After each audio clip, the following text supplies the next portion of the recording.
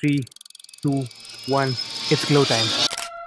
While my colleague was covering the event from ground zero at Cupertino, I will attempt and give you a brief of what happened during Apple's biggest event of the year. Biggest event of the biggest tech company in the world can be summed up in a few launches. 4 new phones, 3 TWS products, 2 smartwatches, and of course, the showstopper, Apple Intelligence. Let's begin with the base models, the iPhone 16 and 16 Plus. The iPhone 16 and 16 Plus form the backbone of Apple's flagship devices. While the design remains largely unchanged, with similar screen technology to previous models, there are no changes in the screen size. The standard iPhone 16 still boasts a 6.1-inch screen, while the 16 Plus boasts a 6.7-inch display. In terms of design though, there is one slight change. The cameras are now vertically aligned. Apple says this is because they want to promote spatial video for the Apple Vision Pro. The action button, introduced last year in the Pro models, is now present in the base models, the 16 and 16 Plus, alongside the camera control button. The dynamic island has been reduced in size as Apple has updated the entire front-facing cameras, including the sensors and LiDAR for face detection. The iPhone 16 and 16 Plus phones have the A18 chip, which has 6 CPU cores and 5 GPU cores. Both the 16 and 16 Plus models will have Apple Intelligence as well as something called Visual Intelligence. Now, this is very interesting. Visual Intelligence basically allows users to just point the camera at something and the camera, with the help of AI, will get the details to you. Okay, so let me get this straight. You point your camera towards a fruit and the camera, with the help of AI, lets you know which fruit it is, etc, etc. Also, a small side note, this feature sounds very similar to something other AI models are already doing. But anyways, now in terms of camera, we have 2 lenses on both the 16 and 16 Plus models. We have a 48 megapixel primary sensor and a 12 megapixel ultra wide sensor. While on the front, we have a 12 megapixel selfie camera. As mentioned earlier, there's an action button included in the base models this time. Not only this, the base models, the 16 and 16 Plus models, will also get the dedicated camera button. Now, this camera control button, this camera control feature is very interesting.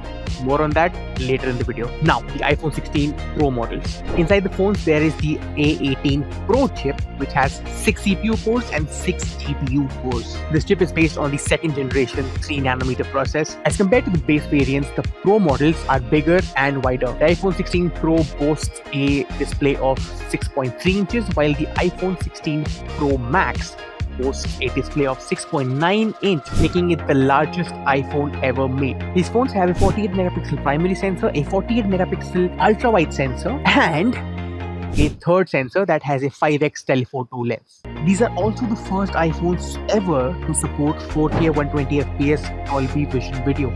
All the phones, but especially the Pro models, are designed in a way that they can handle AI-driven tasks.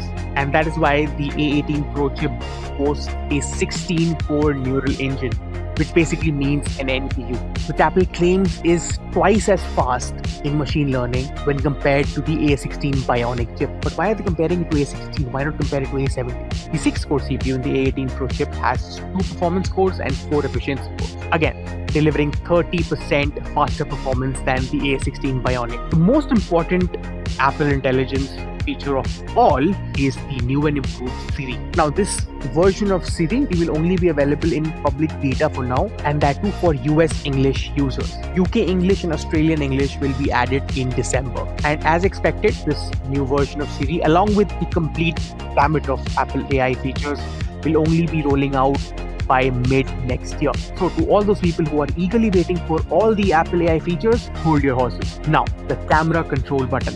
What is this button? The camera control button is basically a button. Clicking this button will obviously activate the camera. Not only this, something called Visual Intelligence will help you analyze everything in that photo. Again, very similar to what Google Lens does. The camera control button can also be used to launch a search on Google using photos or even ChatGPT. Moving on to the manufacturing side, these are the first Pro models that Apple will be manufacturing in India. Yes, never before have Pro models been manufactured in India. So I guess the camera of the Pro models is truly fascinating. The 48 megapixel primary sensor is larger than its predecessors and has an aperture of f1.7. The ultra wide camera, also a 48 megapixel sensor, has an aperture of f2.2, allowing more light and hence brighter photos. photos. One thing to note here is that both the Pro models this time have the 5x telephoto about time. Now, in terms of video capabilities, the Pro phones have really made advancements. How so? I'll tell you.